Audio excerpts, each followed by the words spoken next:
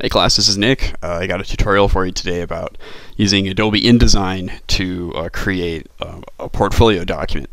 And InDesign is a special program that we use. It's useful because it can help automate some tasks for a multiple page document that will make it easier for you to make changes later, to edit your design, and just generally work faster than if you were using a program like Adobe Illustrator, for example, to lay out each page individually.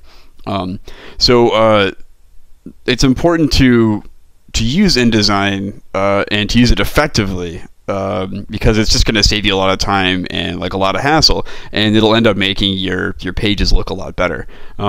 But before really get into InDesign, I just want to talk about your layout. And I'm actually laying this out right now in Adobe Illustrator because I'm assuming you don't know anything about InDesign, and I don't want to get into that interface right now to talk about how you design your layout.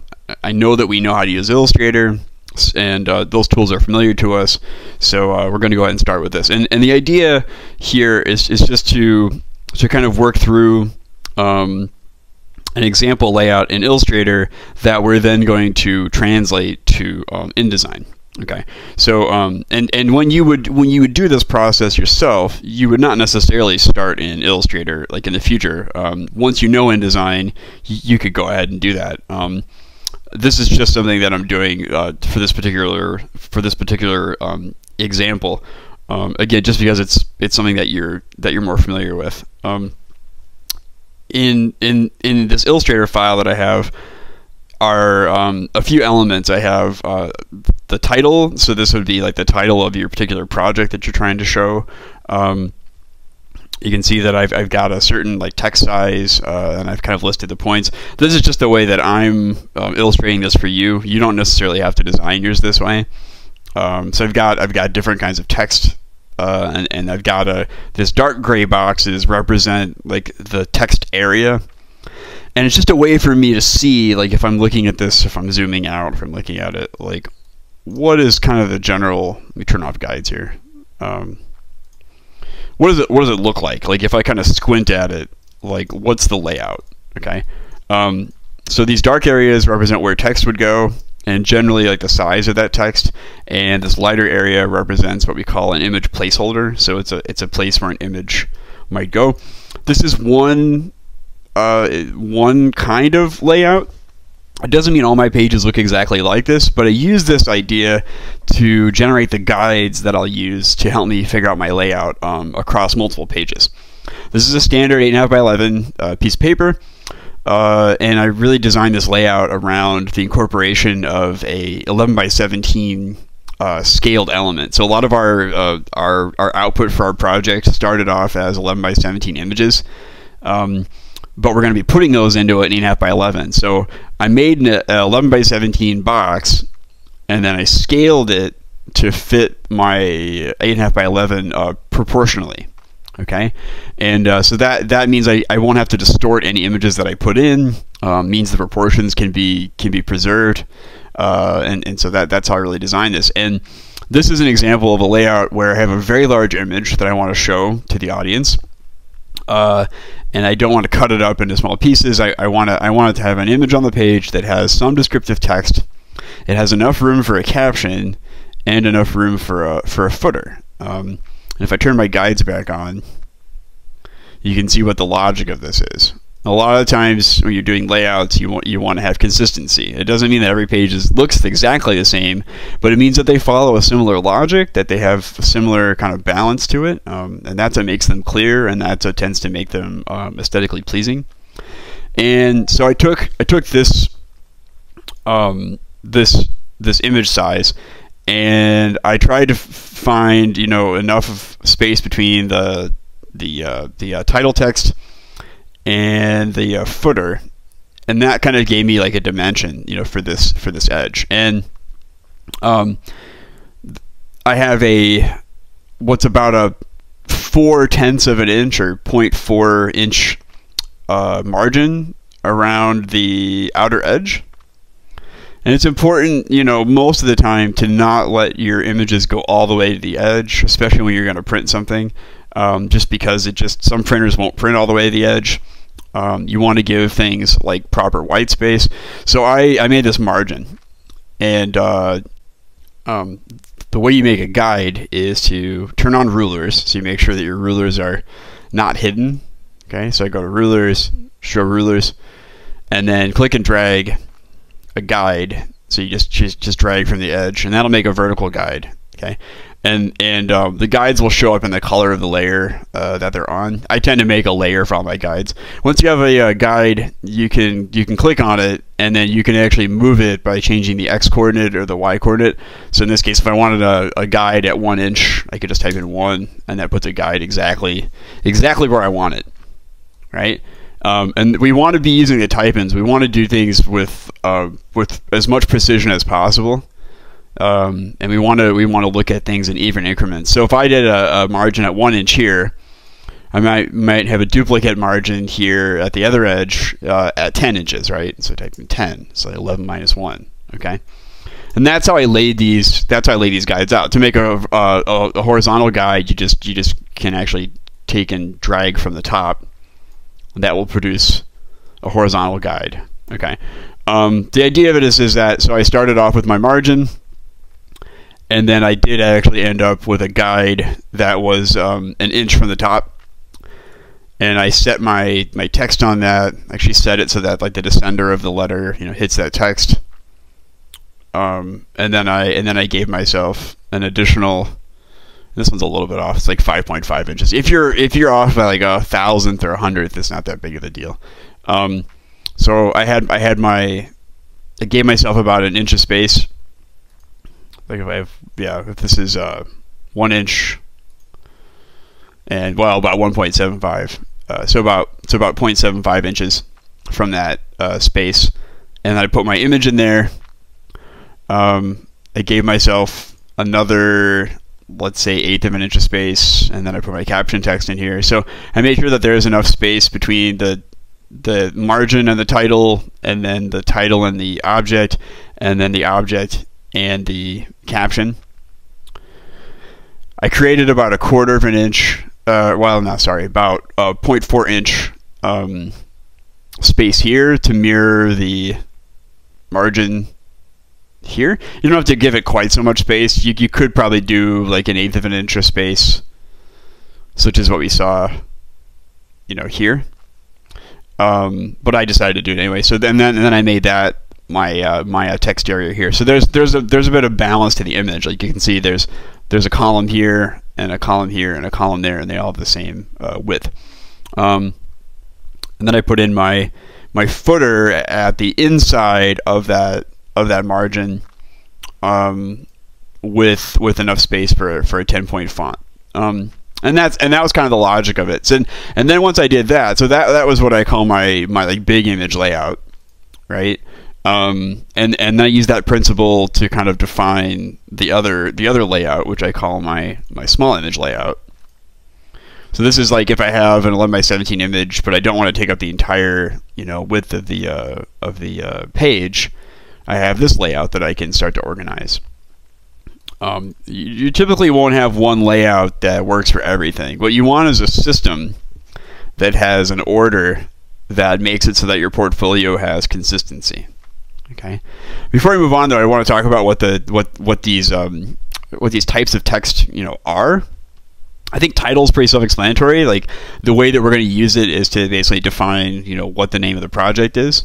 But we don't have one on every page, right? Well, we'll probably just have one on the first page where we introduce each of the projects. And it's bold, and I made it, it's right now it's Helvetica 36 point, right?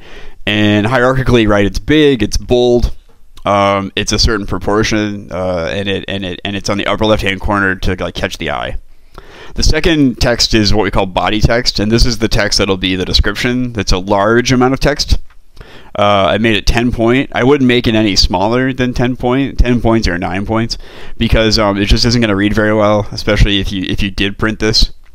These are digital portfolios, but we don't want to make it like fine print. Right? We want to have enough white space and enough just enough size, enough scale so that it's legible.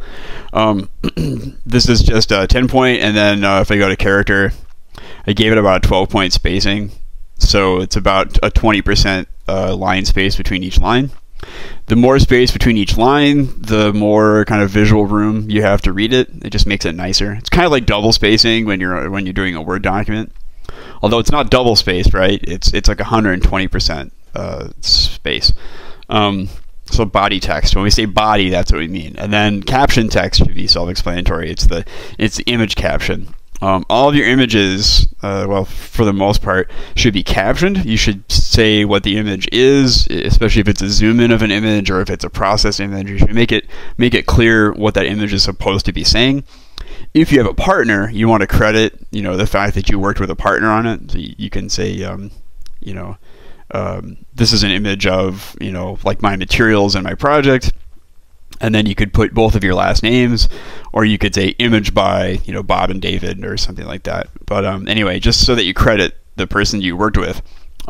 It's important to always give credit, for things so that it's not understood that this is just your work. If you used a photograph that someone else took in a project, you would always want to give credit for that, and that's a good habit to get into. The footer represents information about your portfolio that shows up on every page except for probably your title page. It would be something like your first name, your last name, and then Arch 230 portfolio.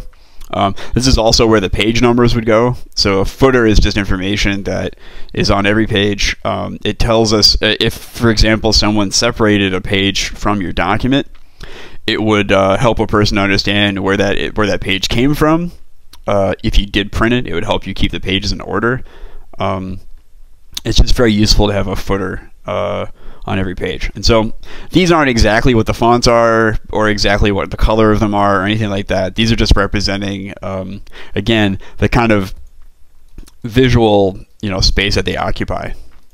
Okay. So that's it. So then if I go, so that was my big image layout. I have what I call my small image layout, and my small image layout might not have the title, so I might turn that off. And if I look at it, turn off my guides here, it might look something like this. Okay, I have a lot of, this might be a big descriptive text and a couple of big images, and again, doesn't mean that all the pages look like this, but this is just the if I wanted to go from this 2-column layout to this 2-column layout, it gives me the ability to do that. You want to make sure that after you've hidden guides, you want to make sure that that your guides are not locked. If they're locked, you can't move them, and you can't change the numbers of them. Now, when you're done, you might want to lock them, but you don't want to lock them right now. So again, we went back to, if we look at this layout, I started off and I made this column with the image, and then a space, and then this column with the text.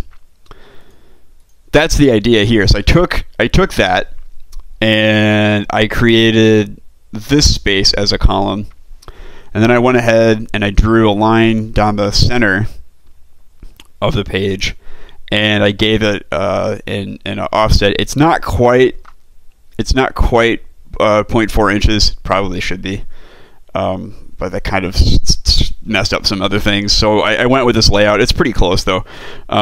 So that gave me this like center. So I did a line, and then I offset it by like maybe 1.75. Should be, maybe 0.15 instead of 0.2, but it's pretty close.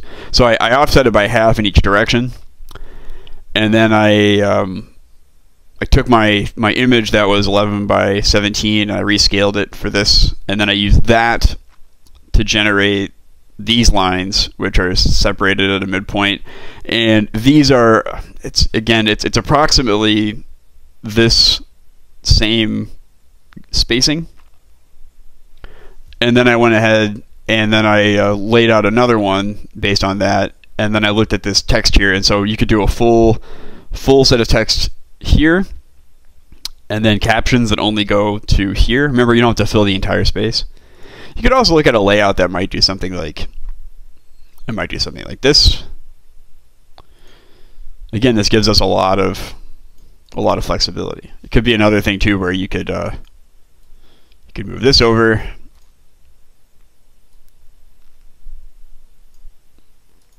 snapping these things as I go here with my smart guides. And then there could be an image or two. Again, if I'm preserving this, I'm holding down Shift to scale it.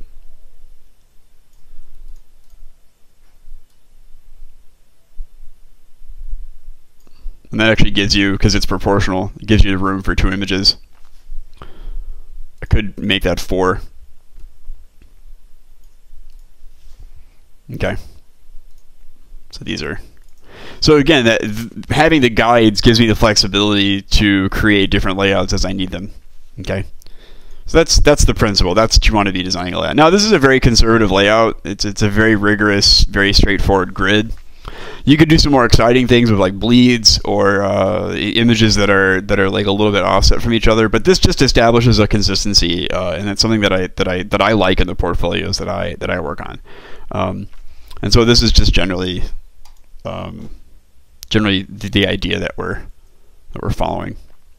Okay, so once you have that figured out, you're ready to go on to InDesign to begin to implement it. But I would work on this, back and forth, a couple different iterations. Talk to your TAs, talk to your peers, get some feedback on your layout design. You can add other graphical elements too. Like if I wanted to put a line across here, maybe that's something that I'd want to do, or I wanted to add some color or something like that. Those are all things that you can do. I'm just gonna add. So like if I just made a bigger, let's see here, go to my stroke here. I could definitely just do like an element that's like a line. Okay, fine, right? Don't be afraid too, when you do your portfolios, to have a page that is really like a full image, right? Again, if I'm using my proportions, and I might need to do, yeah. I'm kind of eyeballing this and I shouldn't. But again, if I'm keeping the gaps that I had, so that you just have a full image as large as you can, still preserving the margins and preserving the footer and preserving that distance between the caption and the image. You make these images, they're very high quality, have a lot of detail in them. You don't always want to reduce them, okay? So don't be afraid to have, a few images that are just full bleed, that just have a whole image on one page, and then to follow that up on a second page with process or more description. Okay, so that's the end of this first part. We'll go ahead and take a break, and then we'll go into starting to lay this out in InDesign.